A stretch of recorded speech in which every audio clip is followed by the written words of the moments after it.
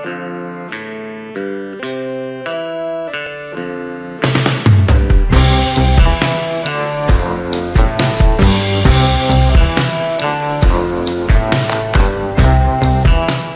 speaker is our own Ron Flannery, who's coming to speak to us again today.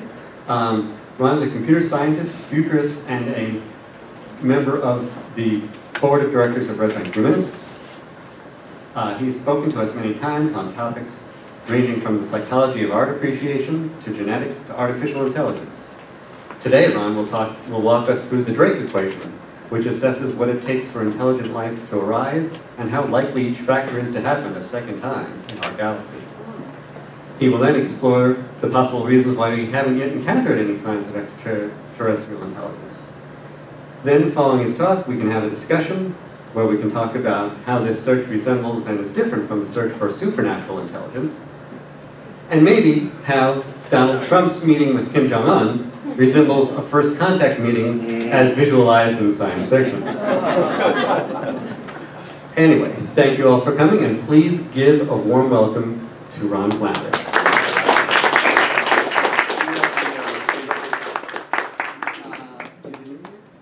In there. Is that where it is? In there.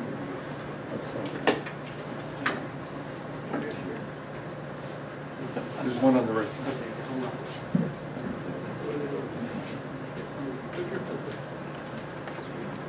Okay, it's activated.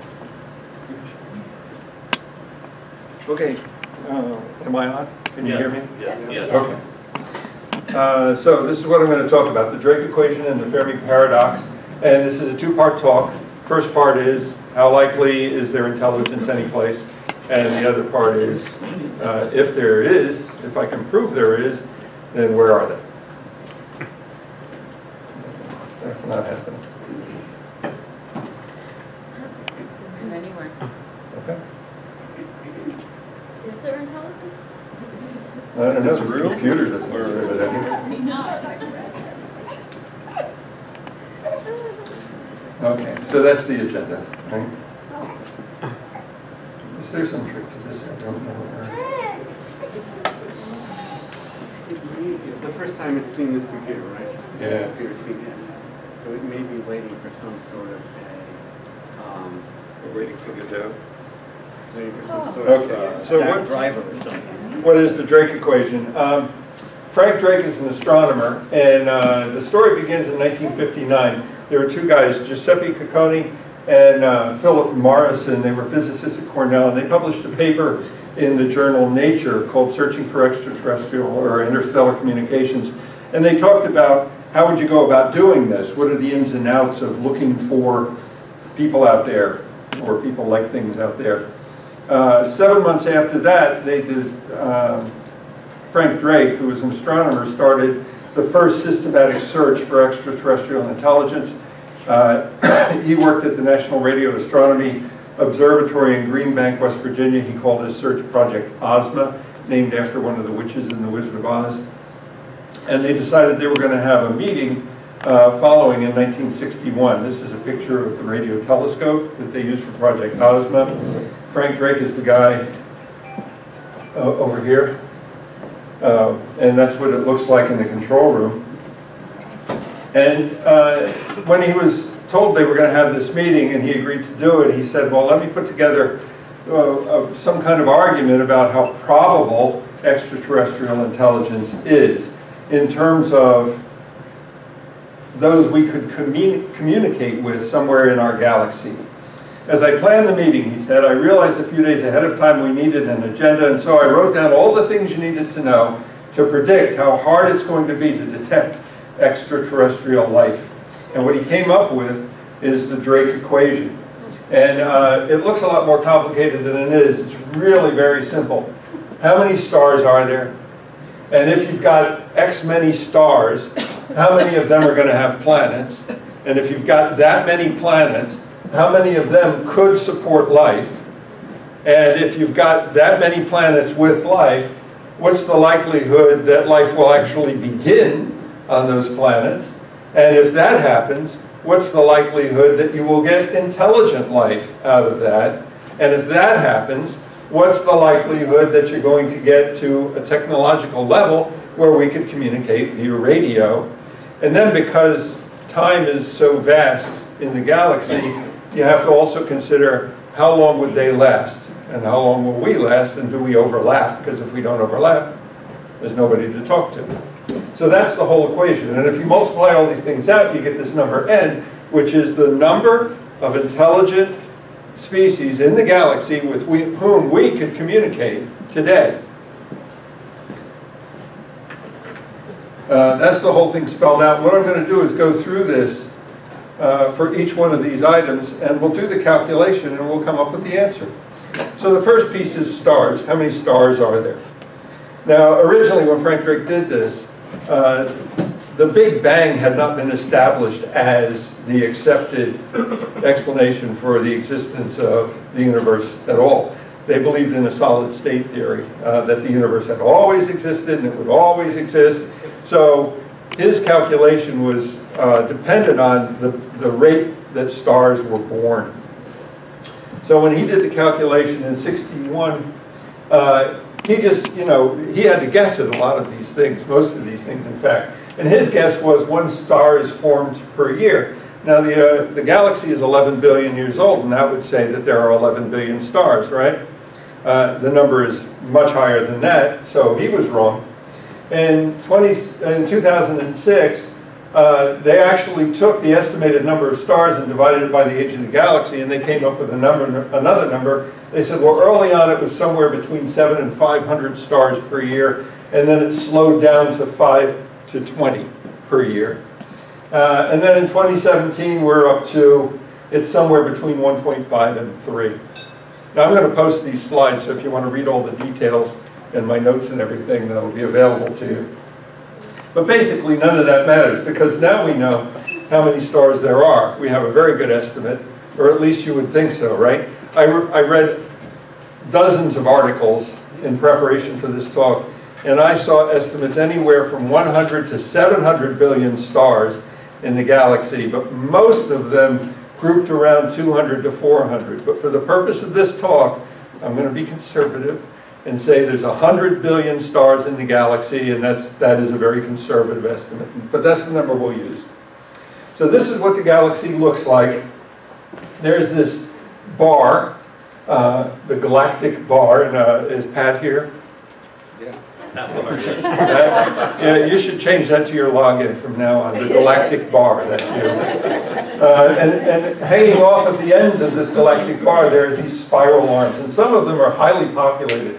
You see there's a lot of stars in the Perseus arm, and there's a lot of stars in the Scutum Centaurus arm, and then there's this pretty weakly populated arm, the Sagittarius arm, and it kind of dwindles and peters out and splits into a continuous piece in this Orion spur, and that's where we are. This is like the North Dakota of the galaxy. We're really kind of out in the middle of nowhere. But if you look at our whole address here today, we're in Red Bank, USA, or solar system, Orion spar, Sagittarius arm, Milky Way galaxy. I left out local cluster, that should be in there, and then the universe. And how do we know how many stars have planets? Well, the way we used to try to figure this out was with ground-based observatories, but that's not very effective because you've got to look through the atmosphere, and sometimes you have cloudy days, and there's a lot of light pollution, and it's just really tough. So then we launched the Hubble Space Telescope, and we started looking out into the distant past and far out into the galaxy using that. Then in 2003, we set up the Spitzer Space Platform. That's an infrared telescope. 2009, the Kepler went up. And then in April of this year, the Transiting Exoplanet Survey Satellite went up. And then in 2020, the James Webb Space Telescope is going to go up. And this will be the most powerful telescope ever launched. So we'll get a lot more information from that. But the Kepler was extremely effective. So much of the data that's in this talk is based on Kepler.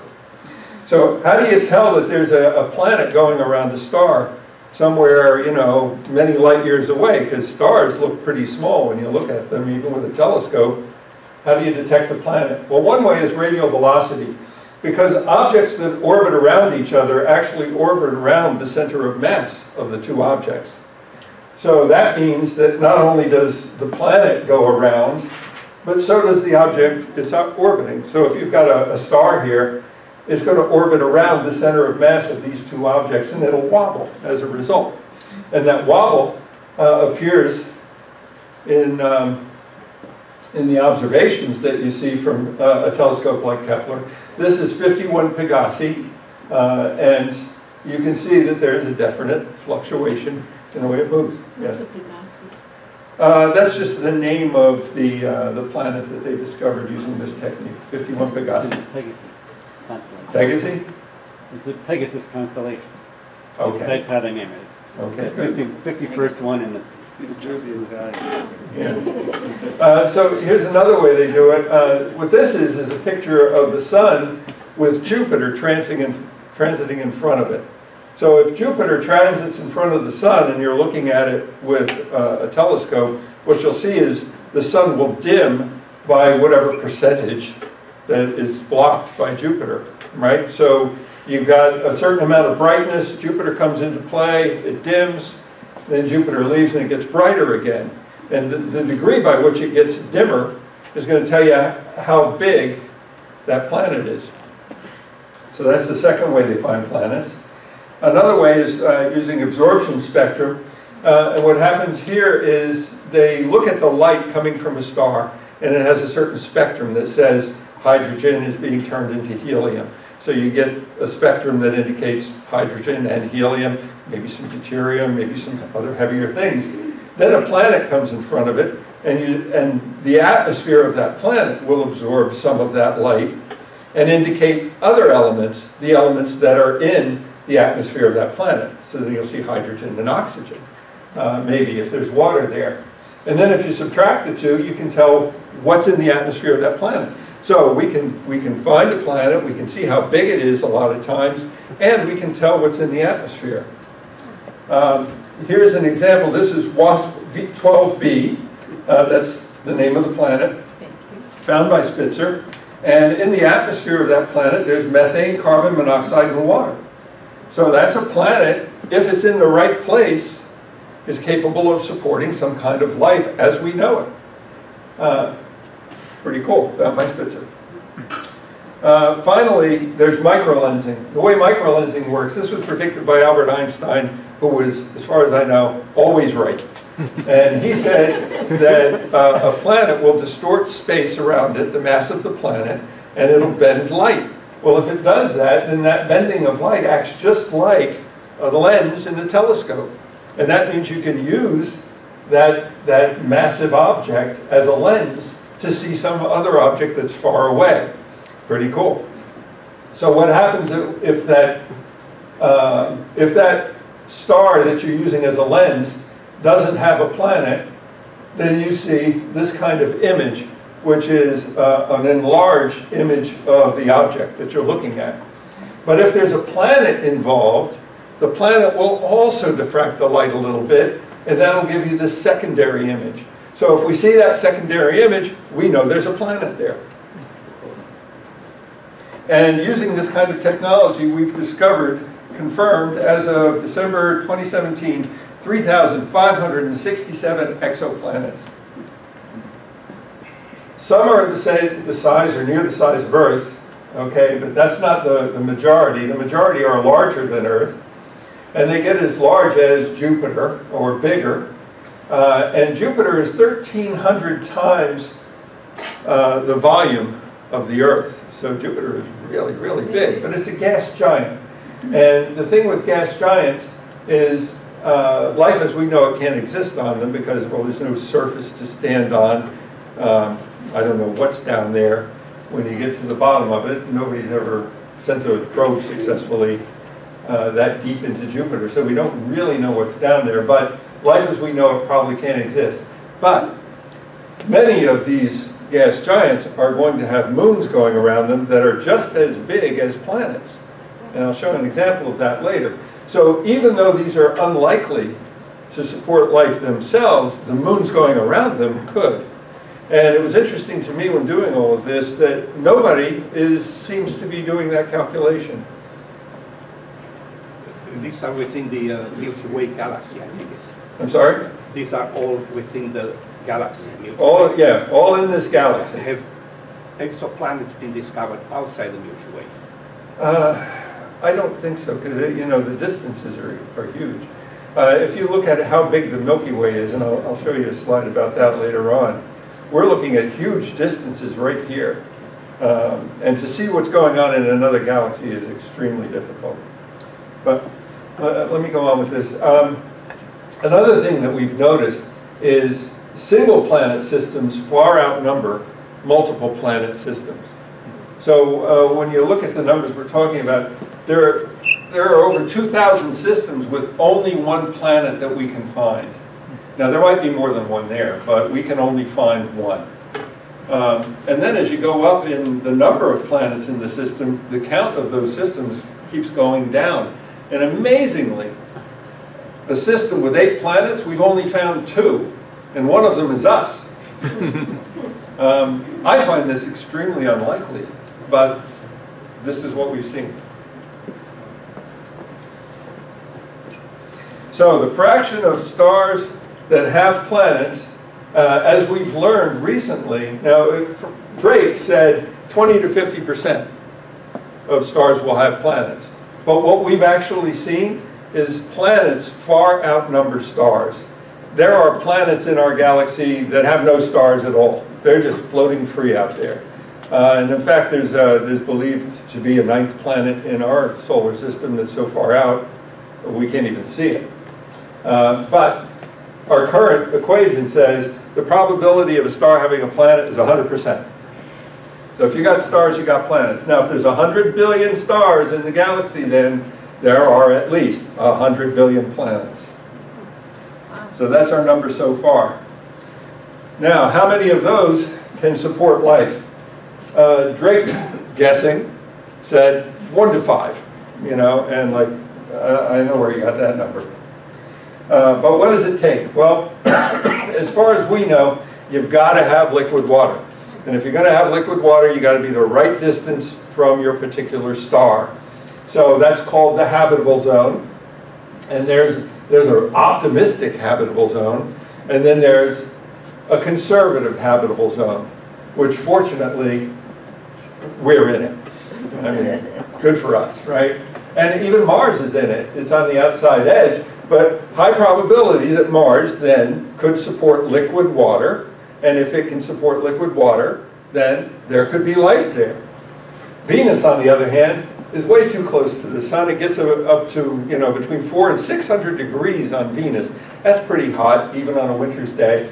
And probably no liquid water on Venus, probably no life, at least as we know it. But look at all these other planets that we found that are in the habitable zone. And, you know, some of them are even in the conservative habitable zone. We even gave them names. These are all capable of having liquid water, potentially supporting life. Now, how far are we looking, right? You said, can we see other galaxies? This is how far Kepler can see. 3,000 light years. How far is a light year? A light year is about 6 trillion miles. So that's a long way. Wow. 3,000 light years is about 17.5 million trillion miles. Yeah. But as you can see in the picture, that's a nit in the galaxy. But looking out that far, we found 2,525 confirmed exoplanets. 30 of them are less than twice Earth size and in the habitable zone. So we found 30 planets looking out 3,000 light years could support life. This is pretty much a repeat of something we've seen before, so let's go past this. And I already talked about the business of rocky surfaces and gas giants. Another thing you need for life is the chemistry that supports life. So this is a picture of the Orion Nebula, and a nebula is where stars are born. Okay, when a star goes nova, Well, let me back up. A brand new star is converting hydrogen into a heavier element, right? It's hydrogen to helium, and then and the way it does that is it fuses the hydrogen atoms together, and it creates a helium atom, and it throws off some energy in the process, and that's where all the heat comes from. And so you're getting heavier and heavier elements being created in the fusion of the stars, and eventually the star gets old, it's created all these heavy elements, and it explodes into a nova, and when it does that, it creates all of this matter that's floating around in the nebula. And when you get enough stars explode, the nebula gets pretty dense, and then the stuff starts to coagulate back together, and when it does, you get planets made out of those heavy elements that were produced. And another thing that you see get produced is things like sugar molecules, and we've actually identified them in space in the Orion Nebula. So if we find a planet out there, it's in the habitable zone, it's got water on it, it's also got all of the elements necessary to support life forms. Sweet. Sweet, yeah. Here's a spectral analysis of the Orion Nebula, and you can see that there's water there, there's carbon monoxide there, there's formaldehyde there. So again, a lot of the chemistry necessary to support life exists, just floating out in free space. Want some to support life? Yeah. So right now, What happens with the planets when the star itself is already dying? oh, they get blown away.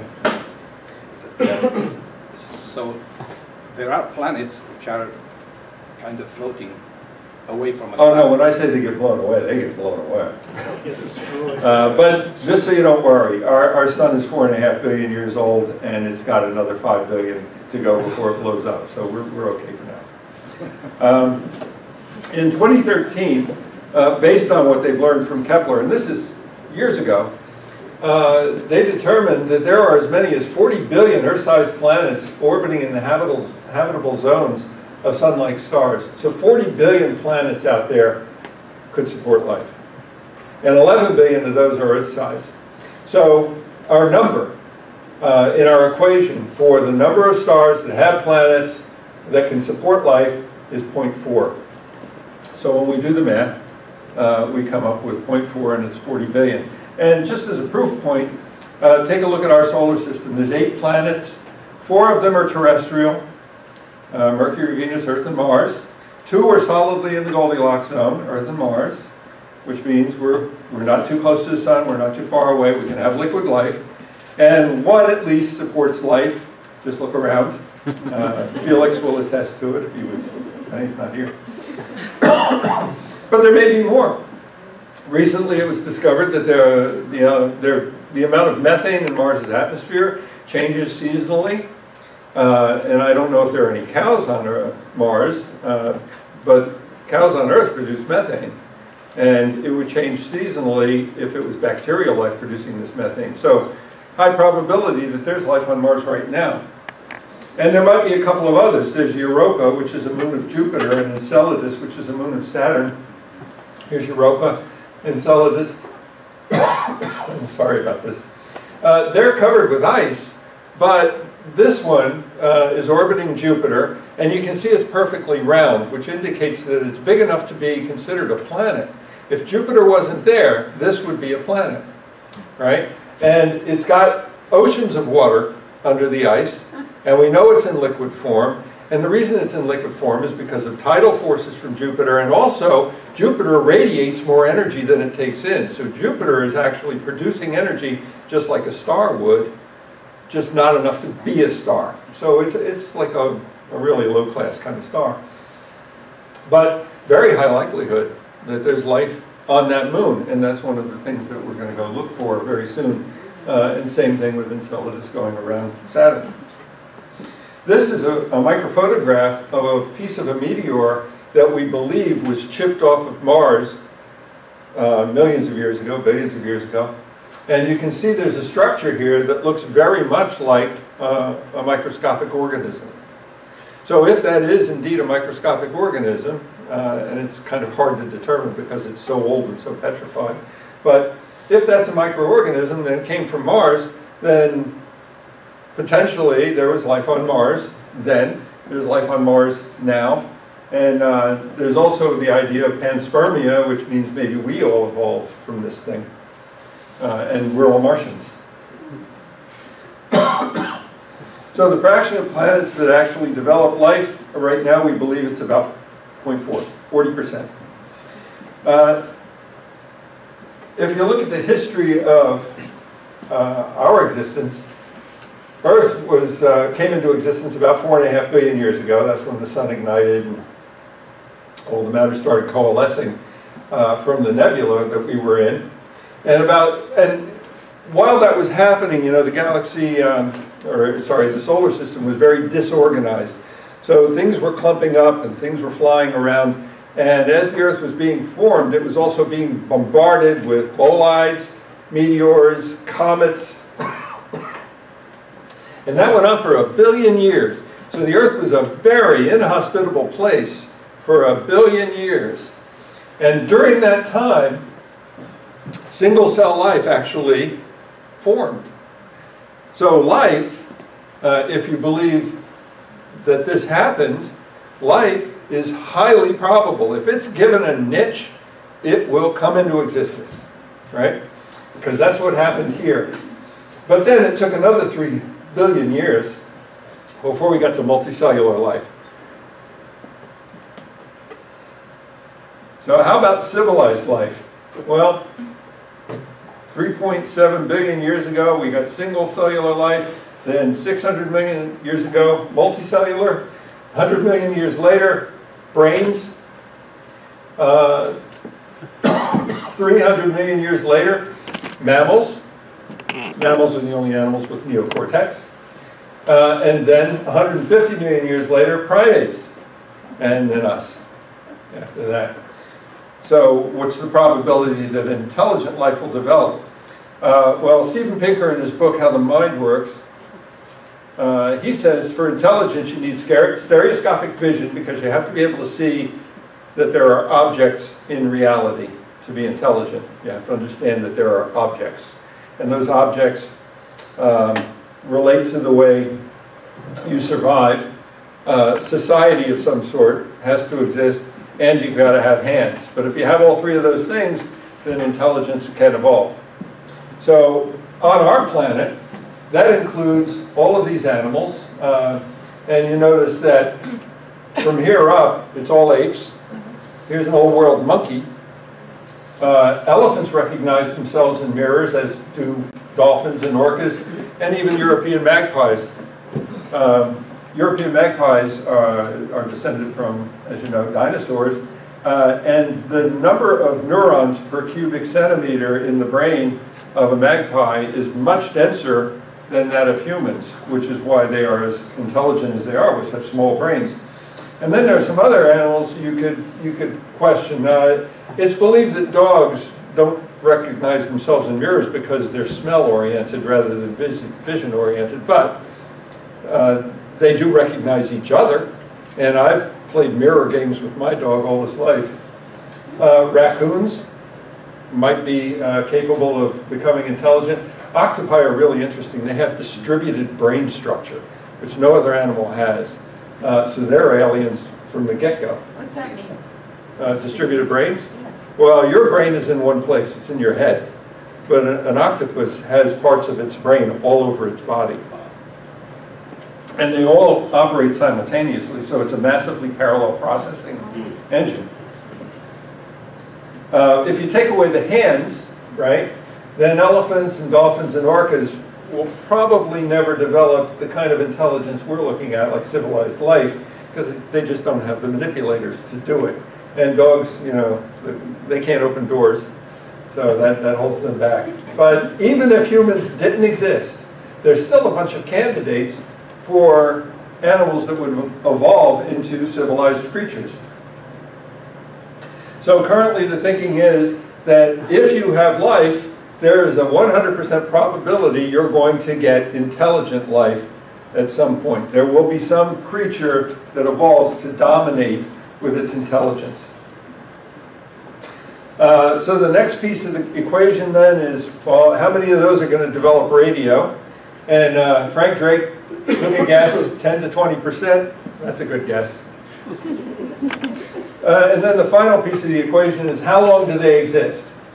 Well, originally they threw out a number. They said, you know, if we get this far, we should live on as a civilization for 1,000 to 100 million years. Pretty optimistic. Drake said 10,000. Carl Sagan, when he was asked, he said 1 million, but that's only if we survive. He was very cagey about it. Paul Horowitz, who was a contemporary of Sagan's, he was a little more pessimistic about it. He said 1,000 years.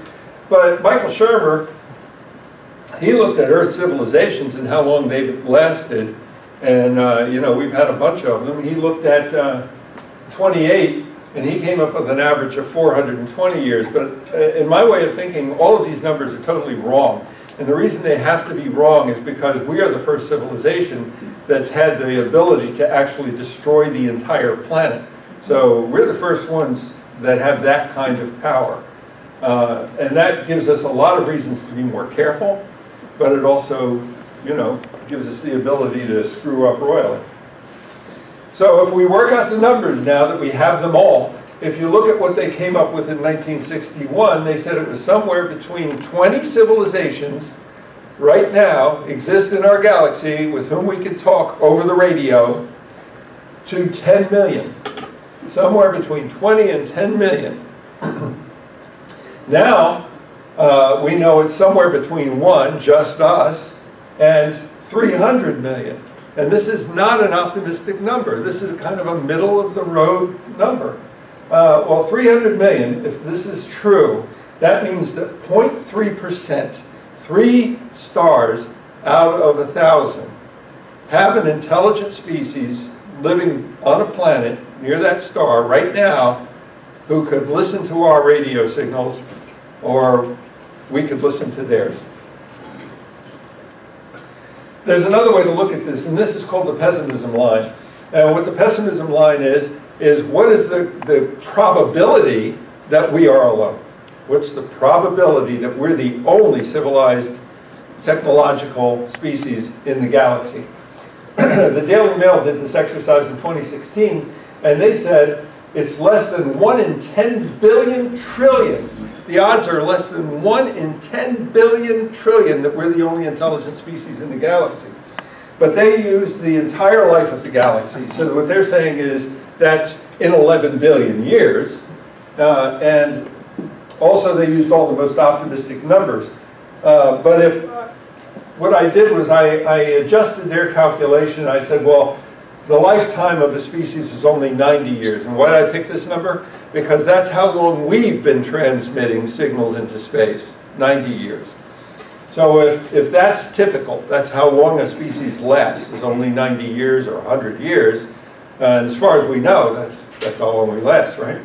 Then the number comes to be 1 in 990 trillion, and that's given the lifespan of this species.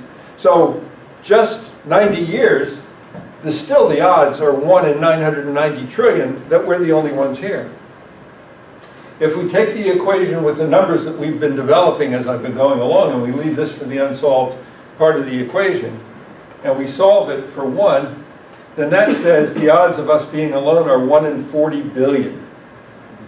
Again, very unlikely that we're the only ones here.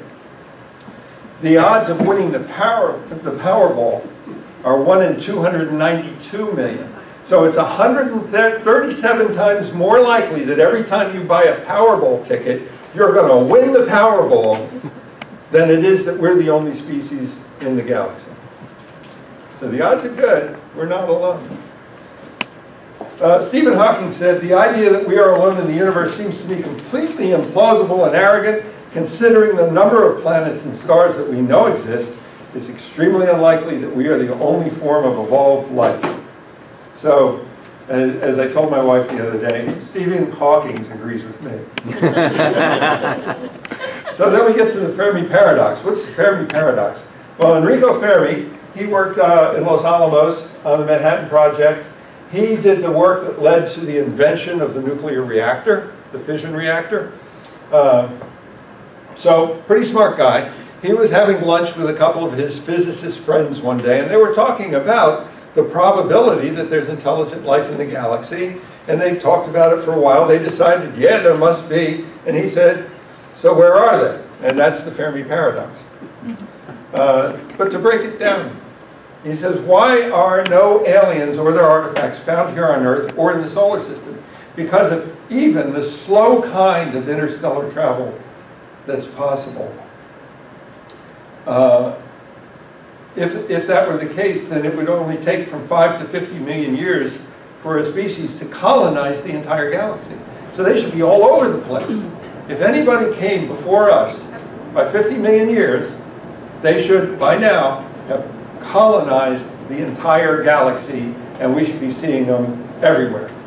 And yet we don't. Why is that? Another possibility is you have an intelligent species, not very much more advanced than we are, building self-replicating probes that go out, land on a small planet or an asteroid, build a duplicate of themselves, fuel up, go out some more, and keep doing that, replicating themselves by twos. And if they did that in as little as 1 million years, we should see these probes all over the place. And then the third possibility is you got a species that wants to populate other planets in the galaxy. So we send out 2 colonies to 2 other planets somewhere in the galaxy, and they send out each 2 more, and they grow geometrically, and after 38 generations of this, again, we've colonized the entire galaxy. If a generation took 263,000 years, the galaxy would be completely colonized in 10 million years. So where are they? And that's the Fermi paradox. So how would we see signs of intelligent life outside of us in the galaxy? Well, there's a thing called the Kardashev scale, and we're on this scale as a 0.7. And what that means is we are not yet at a type 1, and in about 100 years we ought to be a type 1, which means we are using 100% of the resources available to us on the planet. So all the geothermal energy, all of the solar energy that's coming in, all of the tidal energy, we're sucking it all up and we're using it.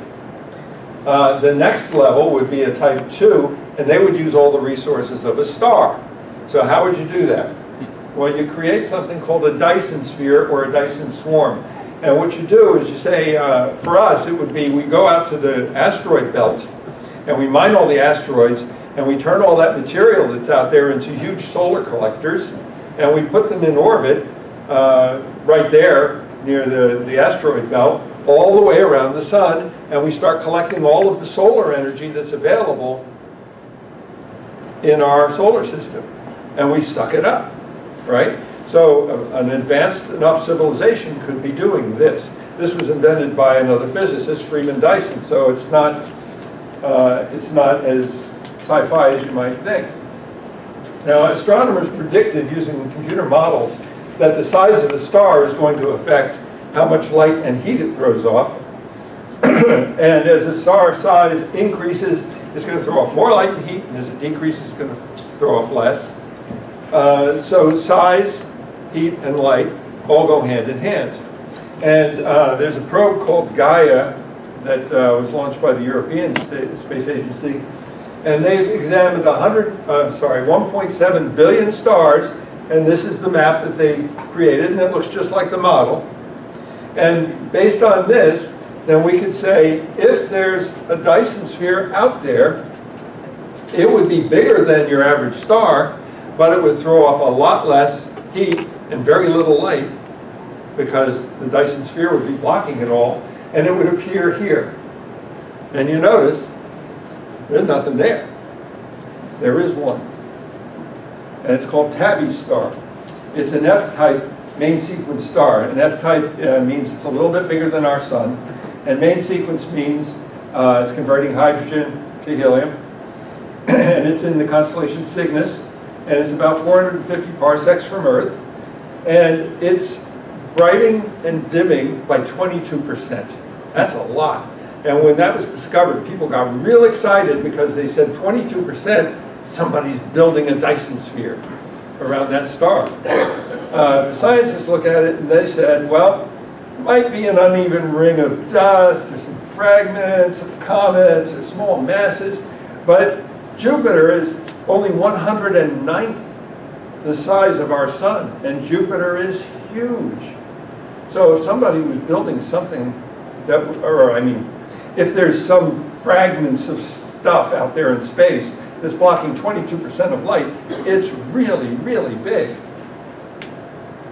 The other option there is that the star is actually modulating somehow. In other words, it's getting brighter all by itself and getting dimmer all by itself, and we have no clue why that might be happening. Here's an artist's rendering of this 22% of crap that's dimming the the Boylan star, Boylan star.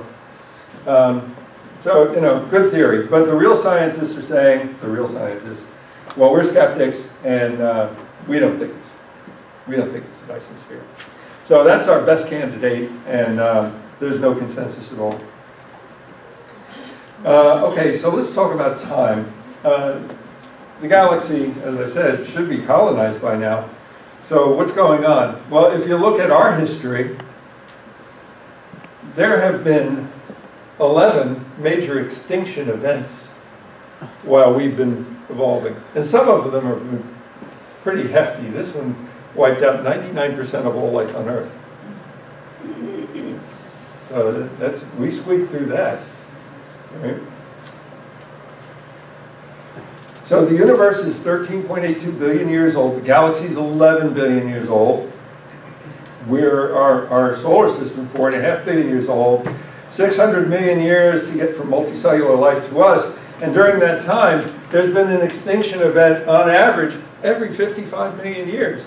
So every 55 million years, we could have been wiped out, right? So it's very possible that there was one more extinction event or one less extinction event, or they didn't happen when they did. We could, or some version of us, we Earthlings, could have come into existence 55 million years sooner or 55 million years later. Would that make a difference? Well, if you look at it as a timeline, I mean, here's the planet that's been in existence for 4.5 billion years, and we're, you know, a sliver on the very end of that line. There's a planet, Kepler 444, that came into existence 11.2 billion years ago. Maybe we just missed them, right? Maybe there was a whole civilization there. They came, they went. Another option is we're the first. And, you know, the other guys just haven't come along yet. Then there's the question of space. The galaxy is really, really big. It's almost 16 trillion light years in volume. So, you know, if you think about a bucket of stars, it's a really, really big bucket. And if there are 300 million civilizations out there and they're evenly distributed through the galaxy, then the nearest one to us would be 52,000 light years away. And that's a long, long way. So maybe they're out there and they're just not near us. We've been transmitting radio signals for 90 years, and I don't know if you can see it from where you're sitting, but that blue dot would be how far radio traveled in 200 years. And if we blow it up, it's still a pretty small blue dot, right? So the signal that we've been translating, I Love Lucy, has not made it very far. And if you watch the movie Contact, you know, they're sending back videos of Hitler at the Olympics. You know, they'd have to be pretty close to us to have gotten that film. In fact, there are only 14,600 stars within this distance. But if, as we saw before, the optimistic number was 0.003 of those stars have intelligent life on them, then we should still have seen 43 other civilizations. Yeah. The SETI project can only broadcast radio signals within less than 1 light year, Right. which is way below where the nearest star might be. Right, and that's a good About lead on. 14 times less. Right, and you read the slide earlier, right? No, I went on Wikipedia. SETI estimates that with radio telescopes as sensitive as the Arecibo Observatory, and that's the one that you saw in the movie Contact that's in Puerto Rico, that huge dish. That would only detect signals at a distance of 0.3 light years, less than 1/10 the distance to the nearest star. And that means it would take an antenna the size of the solar system to pick that signal up at 90 light years out. So maybe nobody knows we're here. There's a good possibility of that. The other thing is, up till now, we've only been listening at one frequency, 1420 megahertz. And there's a good reason for that, and we can talk about it later. But that's the frequency that Frank Drake picked. And he did get a signal. But when he listened to it, he said, well, it's too close. It's moving too fast. It can't be coming from another star. So what is it? And after doing a lot of research and talking to people he shouldn't have talked to, he found out it was the U-2 spy plane. So now, thanks to computer science, we can listen to a lot more channels. So then recently we've started listening to over 70 million channels at once. Still haven't heard from anybody. So maybe the problem is nobody listens to the radio anymore. I mean, we don't, as a rule. I mean, if you're in the car, but even then, it's usually a satellite radio or digital radio. You know, analog radio is really quickly going out of fashion. So maybe there are civilizations out there, but they don't do radio, they don't do TV, they do you know, pulsations of encoded data hidden in pulsars throughout the galaxy. Could be. Well, whatever it is, it's not 10-10 wins. Another problem is, or another reason that we might not be able to see anybody else is because of the great filter hypothesis. Maybe spontaneous chemical life just doesn't happen, right? Maybe we were just really, really lucky that it happened here. But it did happen pretty early on, and it did happen in spite of tremendous difficulty. So maybe that's not it. Maybe it's the next gate we had to get through, complex animal life. Maybe that's the hard one, that nobody else anywhere in the galaxy has managed to do, just us. Or maybe intelligent life, that's the hurdle that none of these other potential beds of civilization could get through. Maybe it's civilization itself. Maybe that's the hard part. Maybe it's the technology. You know, maybe we're just lucky we've got fingers and stereoscopic vision. Or maybe the filter is ahead of us. So let's take a look at these things and see what the problem is, and maybe it's not a problem at all. So there's the life issue. Are we the first, the only? Well, there's a hypothesis called the rare earth hypothesis that says, yeah, we're just really, really lucky. Because in order to exist as we are today, you have to have the evolution of biological complexity, which requires you got to be in the right place. And remember, we're out in the boondocks, right? If we were in the middle of the galaxy, stars would be exploding, we'd be hit with beta radiation, gamma rays, and we'd get fried before we got anywhere. So being out in the boondocks, that's kind of a prerequisite, and we're here. We're lucky. You also need a central star in a planetary system that is stable. And remember, when I showed you how many star systems have 9 planets, or 8 planets rather, there were only 2. So again, we're really lucky. You got to be in the habitable zone, and we are. We're really lucky. You got to be on the right size planet. If it's too big, gravity's going to be too intense. You're not going to be able to do anything because you'll be stuck to the ground all the time. We'd just be a bunch of flatworms here. Or if it's too small, then it won't hold on to the atmosphere, and that's the problem with Mars, maybe. You need a giant guardian planet like Jupiter because that's going to sweep up all the meteorites and bolides and comets that would otherwise hit Earth and give us another extinction event or two and make it impossible to be here. So again, we're just really, really lucky. You need a large natural satellite to give you tides and a magnetosphere and plate tectonics and all the things that we've been really lucky to enjoy. You need the right chemistry in the atmosphere, the lithosphere, the ground, and the oceans. And you need the evolutionary pumps like glaciation and the rarity of bolide impacts. We were just really, really lucky there. And then whatever led to the invention of the eukaryote cell, sexual reproduction, and the Cambrian explosion, we're just really lucky. And nobody else is this lucky. So that's a possibility. Then there's the whole business of extinction events that might have prevented us from coming into play. And I'm only going to focus on 5 here, just to be quick. The first one, 439 million years ago, wiped out 86% of life on the planet. And there's a trend that I want you to note. This was global climate change that wiped out 86% of the life on the planet. Next one comes along, 364 million years ago, wipes out 75% of the life on the planet. Ocean chemistry changed the global climate. The Permian-Triassic extinction wiped out 96 to 99% of life on the planet. Ocean chemistry change, global climate change. 200 million years ago, asteroid impact wiped out all the dinosaurs, or most of them. 65 million years ago, this is the one with the big rock came down and hit the Yucatan Peninsula area, wiped out all the dinosaurs again. Global climate change. So yeah, global climate change looks like that's bad news. And ocean chemistry change also looks like it's bad news.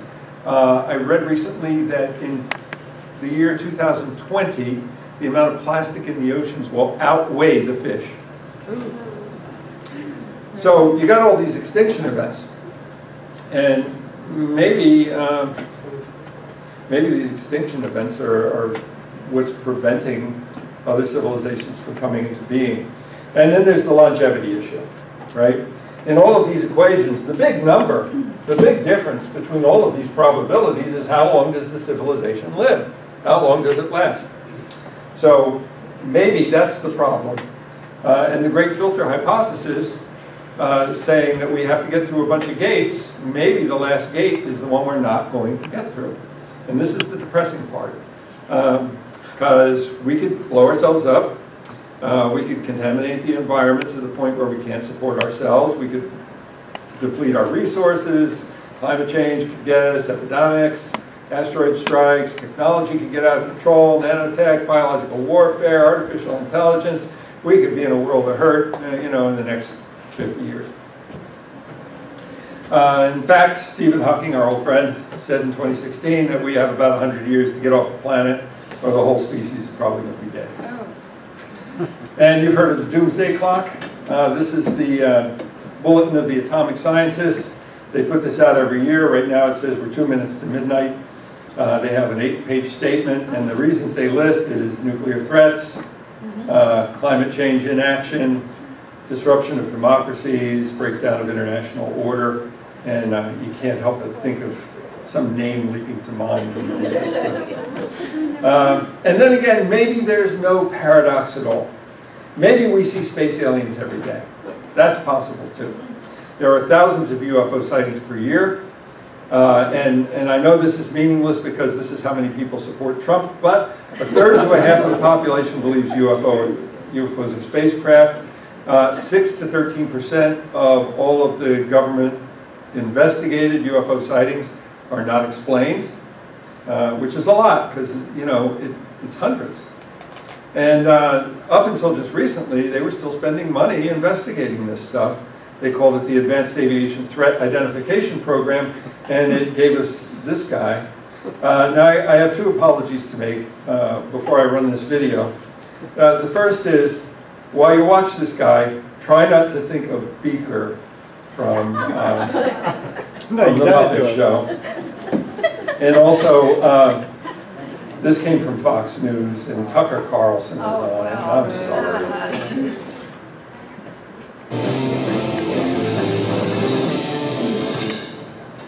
UFOs have been the stuff of conspiracy theorists for decades, often mocked for talking about it, but maybe they shouldn't be mocked. Commander David Fravor spent 18 years as a naval aviator, a pilot. In 2004, he had an unforgettable encounter with an aircraft he said was defying the laws of physics. Former Commander Fravor joins us tonight. Thanks a lot for coming on tonight. Tell us what you saw. Well, we had launched on a routine training mission. When we joined up, we were told that the event was going to be canceled, and then we had real-world tasking, and we were sent out to the west. Now, take in mind that this has taken place about 100 miles southwest of San Diego, between San Diego and Ensenada, Mexico, on a clear, perfect day, blue waters. We get out to the spot where they tell us it's at. We start looking around, and both airplanes see a disturbance in the water and a white 40-foot long tic-tac shaped object just hovering above the water, going forward, back, left, right. There's no rotor wash, there's no wings, nothing. So as we drive around in a clockwise flow, we get to about the 9 o'clock position, and I said, well, I'm going to go down and check it out, and the other jet is going to stay high. So as we go down, when we get to the 12 o'clock position, it starts to mirror us. So it's in a clockwise flow, and it's on the opposite side of the circle from us. And we continue this. It's in a climb, we're in a descent, we're getting a great look at it. This whole thing takes about probably up to 5 minutes from the time we show up. I get over to the 8 o'clock position, it's at about the 2 o'clock position, and I decide I'm going to go and see what it is, and it's about 2,000 feet below me. And I cut across the circle, and as I get within about a half mile of it, it rapidly accelerates to the south in about 2 seconds and disappears. What would you estimate the speed? Well above supersonic. It like a bullet out of a gun, it took off. So from what you know about aerodynamics, mechanics, physics, should this be possible, what you saw? Not with the technology that we have today. Not at all. Even now, even 13 years later, is there anything that you know of capable of this kind of behavior? No, there's nothing I know of. I mean, when we saw the video with the IR, it has no exhaust, no discernible things of anything form of propulsion. And this thing came from a dead hover over the water, just kind of moving around, to a climb up to about 12,000 feet to rapidly accelerating away in a climb, and in less than 2 seconds it was gone. And you figure, you're talking 50 miles of visibility, and you can easily see an object that size easily out to 10 miles, and it just disappeared in seconds. What would be the effects on a human pilot of the G-forces involved in that altitude change? Well, the altitude wouldn't be bad. It would be the acceleration of the object. That's right. Honestly, I wanted to fly it. Yeah, but, talking to some physicists, they don't think the human body could handle that kind of force with that acceleration. It doesn't sound like the human body could. So bottom line, what do you think this was? I believe, as do the other folks that were on the flight, that when we visually saw it, that it was something not from this world. When presumably you expressed that belief to your superiors, what did they say? Well, actually, we caught a lot of grief getting back to the boat, and it got passed off as an event that no one could explain. Now, keep in mind, they had been tracking these for 2 weeks prior to us seeing it, and this was the first time that manned airplanes had been airborne when the objects appeared. This feels like a really big story to me. It's not exactly clear why Vladimir Putin's more interesting than this. I think this seems like a big deal. Commander, I appreciate you taking the time to talk to us about it. You seem sober and believable, and I appreciate it. Well, thank you very much, Doctor. Thanks.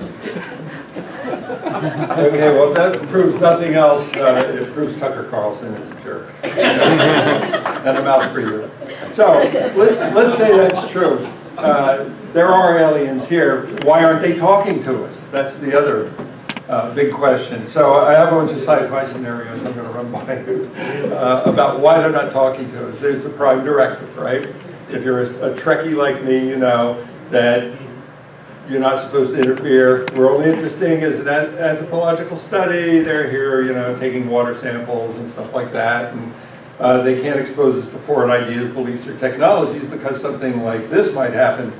This is the cargo sec from the island Vanuatu. In World War II, crates of supplies from destroyed warships floated up on the island. And for the first time in these people's lives, they saw airplanes going overhead. And they believed that the airplanes were gods delivering them stuff.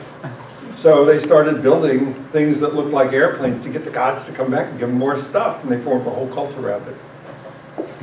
There are, in the United States and other places in the world, cults based on UFOs. So we're pretty primitive still. Then there's the vulture scenario. They're just waiting to see if we self-destruct or grow up. And if we self-destruct, they're going to come down, clean up the mess we made, and take everything. And if we grow up, they'll just make us an offer we can't refuse. Right. There's the Organian scenario. This is one of my favorite Star Trek episodes. It was aired in 1967. And basically what happened is the Enterprise showed up at a planet along with the Klingons, and there were dilithium crystal-free mines there. And of course, we wanted to negotiate. The Federation wanted to negotiate with the Organians to get their crystals, and the Klingons just wanted to kill everybody and take them. So there was this big argument, but the dialogue, just highly modified, said, the Organians speaking, "We find interference in other people's affairs most disgusting, but you gentlemen have given us no choice. Your emotions are most discordant. We do not wish to seem inhospitable, but gentlemen, you must leave. The mere presence of beings like yourselves is intensely painful to us." And then it turns out that you know, they're a million years old civilization, and they turn into big balls of light and just disappear. So maybe that's it. We're just disgusting. Then there's the mediocrity principle. This was from Carl Sagan. He said, you know, we live in an insignificant planet of a humdrum star, lost in the galaxy, tucked away in some forgotten corner of the universe. Don't forget we're in North Dakota here. In which there are far more galaxies than people. So we're just not interesting, you know? And the galaxy is urbanized, and we're a bunch of hicks. They don't care. Then there's the other possibility that there's no travel or anything like that actually going on. Maybe what's happened is, in the galaxy, all these civilizations have invented the galactic virtual reality internet of sorts. They don't have a need to travel, and then the question is, well, how do we sign up? How do we get on this, this thing? What's the medium? What's the frequency? What's the encoding? Where do you even point the antenna? And again, we're just hicks. There's the zoo hypothesis. This is just a quaint nature park. And if you carry it in, you have to carry it out, and you're not allowed to pick the wildflowers, and so we see them go by. And then finally, there's the question, do we even want to be visited by space aliens? And that's a valid question, and we've done some pretty amazing things. In 1974, we transmitted information about our very DNA structure to a specific globular cluster, M13, in an attempt to communicate with people on another planet. It might be a good idea, it might be a bad idea. In '77, Voyager 1 had a gold record on it. Here's a picture of it. This is the message from Arecibo. This is a map of where we are in the galaxy. These are pulsars, and if you count the blips on the line, you know how fast that pulsar is flashing, and you know our relative position to all these pulsars. And it's like, we're here. Guys, whoever finds this record, we're here. Again, good idea, bad idea. Hawking thought it was a bad idea. He says meeting an advanced civilization could be like Native Americans encountering Columbus. That didn't turn out so well for the Native Americans. And finally, we haven't actually been looking very hard. Up until now, we've only spent $2.5 million a year on SETI. And it's only last year, Stephen Hawking, working with a Russian billionaire, and Mark Zuckerberg, decided to put $133 million towards this search. So, that's everything I've got. Thank you.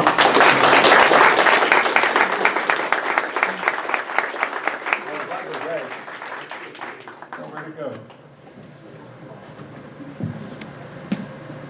I had a document. Disappeared. Oh, here. There was a news station that picked up on that story that the jet pilot was telling, and they went around and tried to find documentation, and they posted it on the internet, and I got a copy of it. So if you want to look at what is purported to be the Navy's report on that sighting, here it is. Pretty interesting stuff, if it's for real. I asked my military expert over here if it seems legit, and he says, eh. Okay.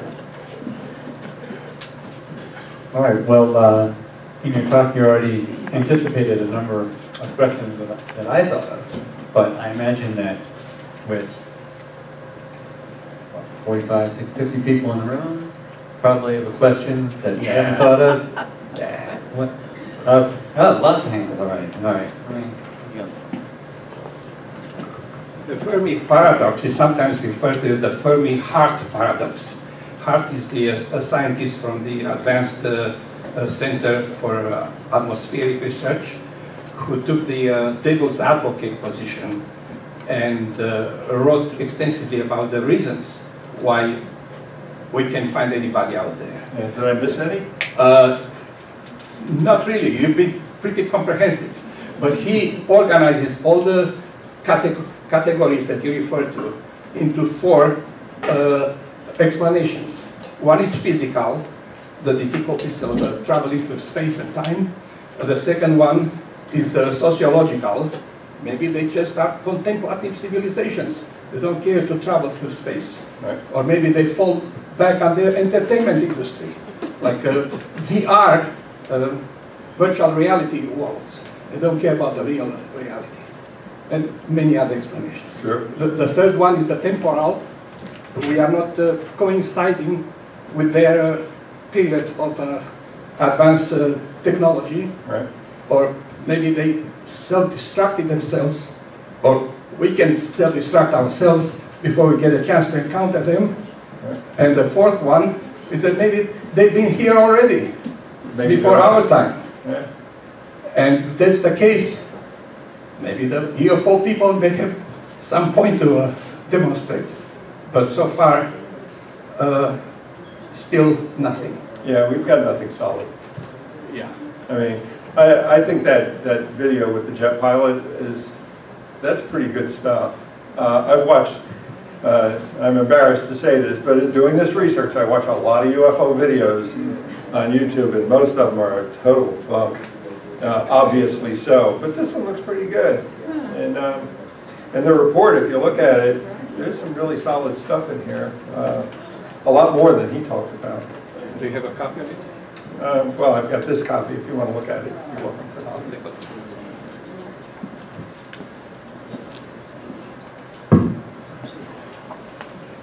Here's the microphone. You mentioned the methane on Mars. Just this week, though, there was an article about finding organic matter on Mars. You didn't specifically mention that. Can you get a comment on that, please? Well, the big thing that they found was the variation in the methane level. The fact that there's organic material there necessary for life, you know, we've known that for a while. We just haven't been able to find any real life. But one evidence of life is the generation of methane. You know, bacteria have gas. And the fact that it's periodic, along with the seasons, indicates that bacteria might be growing in large quantities and then dying back and then growing in large quantities again, right? So that's a pretty good sign. We still don't have hard evidence, but that's pretty good. I had a quick, first of all, I enjoyed the presentation very much. Is another possibility we haven't seen intelligent life is that they've already gone through the technological singularity that we're 20 or 30 years away from, and they're so vastly more intelligent than us that we wouldn't even be aware of them? Well, you know, that's a real good question, but I don't want to go too deep into the whole singularity thing, but if there is a singularity and it wipes us out, it would have to have some kind of motivation. And that motivation, you know, given the big numbers we're talking about, at least some civilization would have sent out robots that are doing exploration, right? No matter what their motivation is, that's very likely. So, you know, why aren't we seeing these robots all over the place? And then again, maybe we are, and we just don't know what we're looking at. Wonderful talk. Thanks. Thank you very much. You took us through a number of factors that I'm trying to think of the word. that would keep us from happening. And I'd like to bring up another one. So? And that is the change from singular cells to multi-cells really was very important, very big in our development.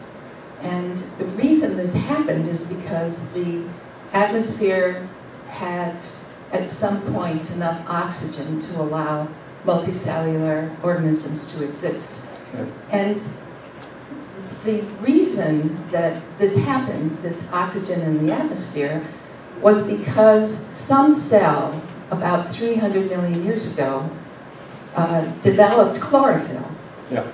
And this reaction was beneficial to that cell.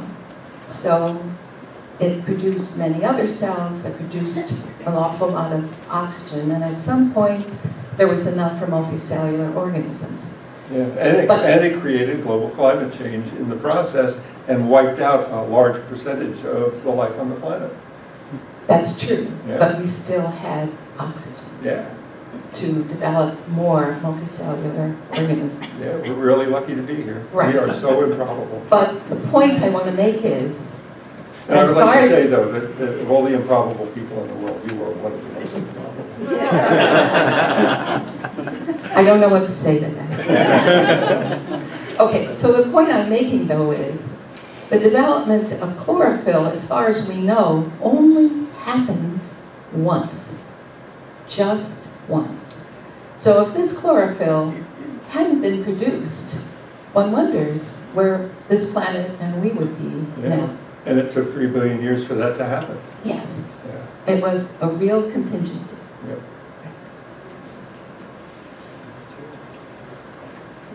Yeah.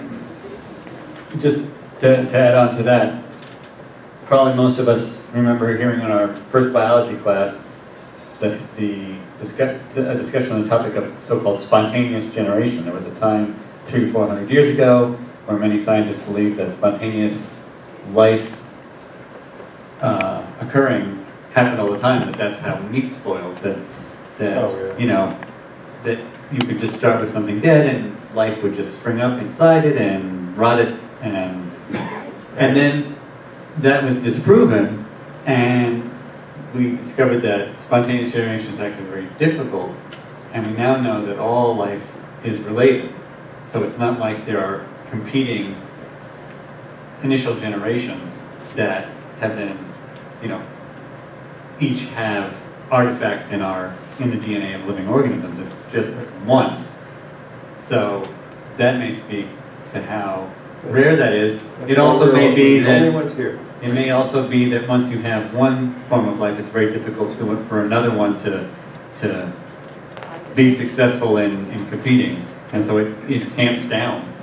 But still, it's interesting to think about that rarity. You had a slide up there. It looked like a list of prerequisites for a planet to sustain life and intelligent life. And I thought curiously absent from that list was the fact that we have a magnetic core, and that magnetism, of course, it produces the aurora borealis. It protects us from the ultraviolet rays of the sun. Mm-hmm. So without a magnetic core, how can a planet like Mars possibly sustain life? You know, the life would be just blown away by ultraviolet radiation. And I don't know, maybe I missed it on that list. I don't know. I didn't make this list. This is something that... I gotta believe, though, that that's very important. Well, it says a large natural satellite, conditions needed to ensure the planet has a magnetosphere. Okay, maybe that's it then. Yeah. Okay. But yeah, I mean, yeah, life is improbable. And not all of these things are independent. So if you have a planet our size, then it may be very likely that all the metals fall to the core through gravity, and you get that. But anyway. I don't have a question, just a comment about a resource. There's a great Radiolab episode called Cellmates about how we went from single-celled organisms to multicellular life on Earth. That's worth a listen. That's Radiolab Cellmates. Thank you, Dan. Mr. Flannery, thank you. You did an excellent job. I just wanted to throw out an idea, kind of an aha moment for me. When you mentioned Fermi and you mentioned Drake and Einstein, these are all names that are associated with atomic theory and basically the development of a massive war engine, as well as breakthroughs in physics. So I think it's interesting to consider the fact that most of our technology in the last half a century or century have come from kind of the war engine. And somebody mentioned the singularity, technological achievements, the possibility that we may become cybernetically enhanced in the near future, the possibility that robots are already exploring the entire universe and self-replicating. And so it's interesting to think that that aggression and that sort of war against nature is somewhat necessary for our continued growth and expansion. Yeah. It's an interesting thought. It's a tough spot to be in, right? Right. We want to be peaceful, but we are at war with nature. Well, yeah, there's evolution. a possibility we may be at war with other species if and when we do find them. One of the side effects of evolution is all the animal stuff that comes along with the brain. And the animal stuff is what drives most of what we do. You know, hormones. Question, Ron. Yeah. Do we have brains here now? No. Bear with me. Like Fermi, like Sagan, like Einstein, like who will bring us through to further knowledge or the capabilities of fending off biological warfare, nuclear warfare. Are we in the process now of extinction, climate change, possibilities of nuclear war? I mean, I question these all the time. Well, the problem with, this is not my place to even say, but you know, as long as the people that run the world are driven by money, and money doesn't necessarily come from following science, then we are constantly going to put ourselves in a position where money is more important than reality. And, you know, that's where we're at. So, you know, either we fix this or we won't survive it. Okay, so how do we fix this? Well, you know, who'd you vote for? Did you vote for Hillary? Did you vote for Bernie? Did you vote for Donald? None of them. So you're part of the problem? I don't think so. Okay.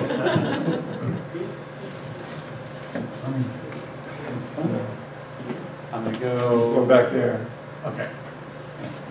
The second term is after I've gotten it the first time. Is there a solar shield? Is that the magnetosphere? Same as magnetosphere? There's a solar shield, I think, that protects us from Same thing. Yeah, in part, yeah.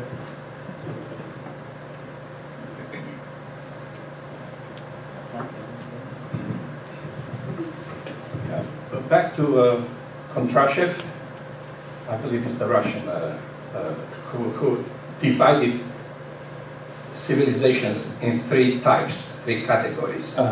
And he also pointed out that the hardest thing for any intelligent being is to survive from type 0, where we are at, to type 1. If they make that jump into type 1, chances are that they will live practically forever, because the technology would evolve and advance, and they'll be able to forestall any possible dangers coming to them from the universe. But the hardest thing is to jump from type 0 to type 1, because we are at the pre-civilized stage, where killing each other is much more important than advancing the civilization by and large across the planet. And if we can make the jump into type 1, where we'll be able to harness all the energy coming from the sun, then the sky literally will be open. But I'm still skeptical about the possibility of getting in contact with other civilizations. I think that's the the default is that we'll never be able to do that for all the reasons that Hart enumerated. And the chance that we be in contact with another alien somewhere are so astronomically, literally, minimal, because all the calculations that you present in the first half of your presentations are all conjectural. Yeah. And none of them is based on actual experience, scientific, experimental science. It's all just pure speculations. And the astronomer Guth actually came up with an even more fantastic explanation. He said maybe all the advanced civilizations have already moved into the multiverse, into alternative universes. And that's one of the reasons why we don't see them. We can get in touch with them. I like this universe. I'm staying here. Grass is always greener. Yeah. So we've touched a little bit on the merits of reaching out to extraterrestrial intelligence. You were saying with the sending that record out there with the coordinates of here we are, is that a good idea or a bad idea? I think that's another interesting thing to think about is, do we really want to be discovered? Yeah. I'm not convinced we do.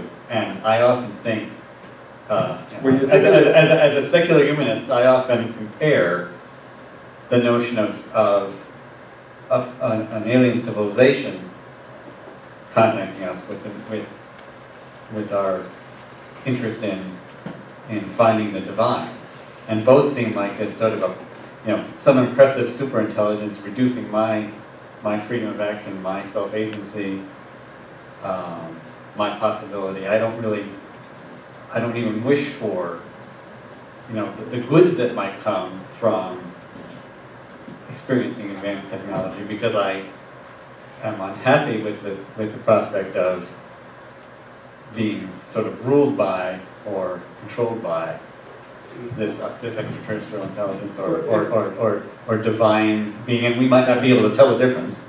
If you look at the history of what's going on our planet, though, I mean, the natives in South America, the natives that were here, the Aboriginals in Australia, every time an advanced civilization comes on a less advanced civilization, it's not good for the natives. Right. It's always bad for the natives. Either their habitat is destroyed, or they're killed off by disease, or they're economically disadvantaged, or right. Nothing good ever comes out of it for them. So. Your point.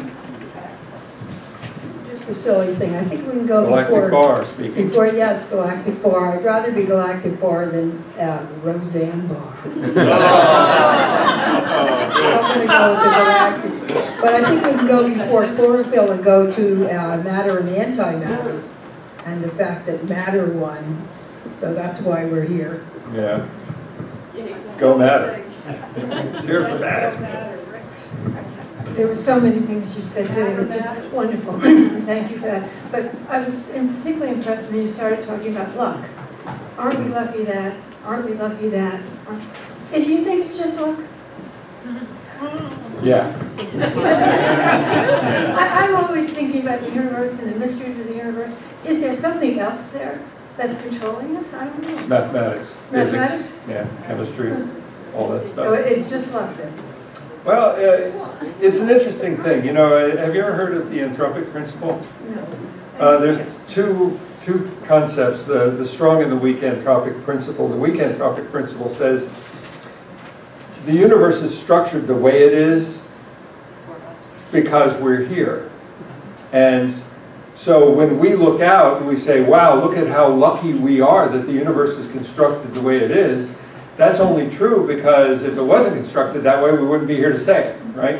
That's the weak anthropic principle. The strong anthropic principle says the universe is the way it is so we can be here, right? But that implies, somebody making a plan somewhere, and that's where I draw the line. I go with the weak anthropic principle. The whole question of the universe, 13 billion years old, what was before?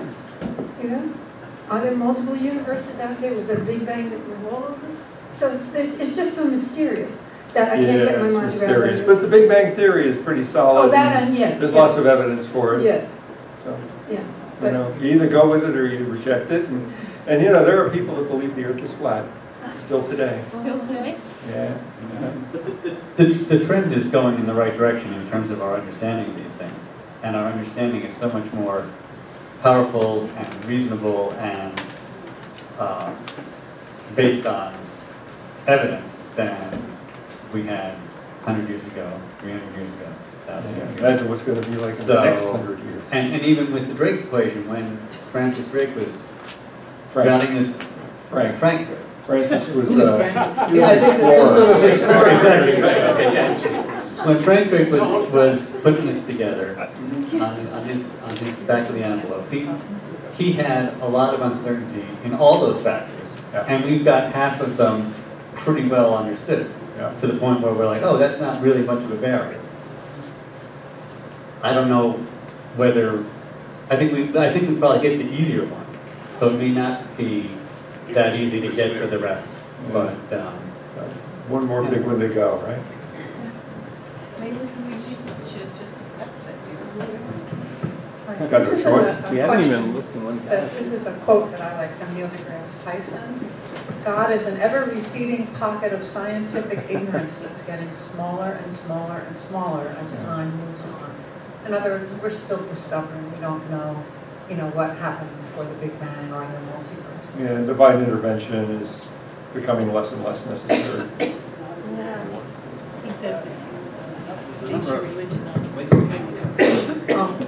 Thank you for your presentation, because I was kind of skeptical in coming. I said, well, no, but this was wonderful because it helped me to understand the scale of things, Yeah, and the really galaxy to see, is huge. especially, well, compared to our knowledge, and when you showed the picture where, because we hear about it, well, we have a telescope, we can see everything. No, right? So we can only see, well, I guess the images, whatever they are, can come just from a certain very limited distance. So that was very nice.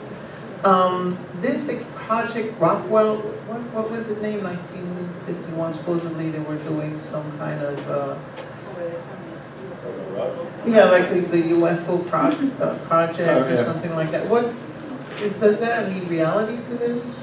The government, until very recently, had a project going. It was looking at unexplained aerial phenomena. They put $22 million in it. And they didn't have a large staff, but they did gather up all the reports they could get. My sister's father-in-law was an airline pilot, and he said that, pilots see this stuff all the time. They see UFOs all the time, and they don't even bother to report it anymore because it gets no traction. And in fact, this guy that you saw on the TV clip, when he and his buddy landed on the aircraft carrier, they were greeted by their compatriots all wearing tinfoil hats. These guys just get no traction. But there is an awful lot of stuff going on that we just don't explain. Project Blue Book is the name of the government. Well, that was the old one. That was canceled a while back. And everybody thought it was over, but it turns out it wasn't over. They just changed the name and moved it to a different office. Oh, yeah, sorry. All right. So the data that we're touching on is based on our observations on a tiny fraction of our galaxy. Yeah. Maybe 1%, 2% or something. Not even 1%. So you've not even explored, not even observed 1% of our galaxy. And there are like hundreds of trillions of galaxies in the universe. Billions. So to extrapolate, there's a special order in the entire universe, and we can only examine less than 1% of our own little galaxy. It's just getting carried away, I think. Yeah. And the other thing is, there was an interesting article this week talking about that each black hole is possibly a white hole. A white hole is just another name for a Big Bang. Yeah. So every black hole, and we've observed some, we know that probably every galaxy has at least one black hole. Yeah, we know one. Right in the middle. Yeah, right in the middle. And if each one is a white hole, then like the other side, so to say, there's this appearance of a cosmic horizon that they would call a Big Bang too. So maybe there's as many Big Bangs as there are black holes, and as many as there are galaxies, which is and there are more galaxies than there are people. Yeah. Still a lot to learn. Well, one of the things that we learned from this presentation is that the so-called paradox isn't that much of a paradox. That you can accept relatively favorable factors for the Drake equation and say there's lots of civilization out there, and yet the fact that we haven't seen anybody isn't a disproof of that. They can simultaneously. Yes. Yes, I don't think the paradox is paradox at all. Yeah. Oh, just a couple more questions, and then we're going to wrap it up so people can have lunch, get on with their day. Hey, Doris, was it over your head? Yeah. Well, so did I. There's a search for extraterrestrial intelligence that is taking place now that I was part of back in the Stone Age when Macintoshes were the size of a suitcase. And they would send out software to your computer. SETI, right, S-E-T-I.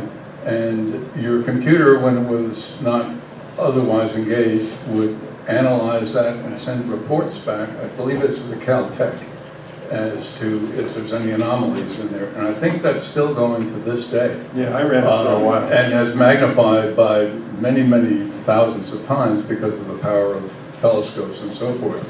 So you could check it out online. It's free, and it's kind of cool to be involved in.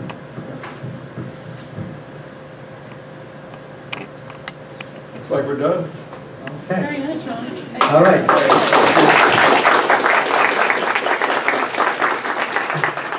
So,